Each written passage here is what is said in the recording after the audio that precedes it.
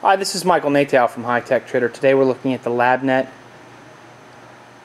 continuous basket centrifuge. We have it preset. You just ran, the timer's running down. It was on 10, now it's on 9. It's set at 1,250 RPMs. It's quiet, very, very quiet. Spinning quite nicely. Unit looks to be in excellent condition. Cooling and heating. Rear of the unit.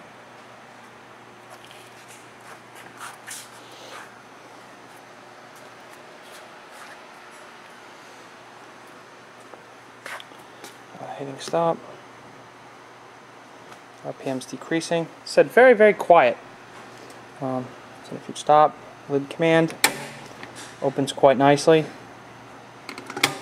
And off again. If you have any further questions, please don't hesitate to call 609-518-9100. Thank you from High Tech Trader.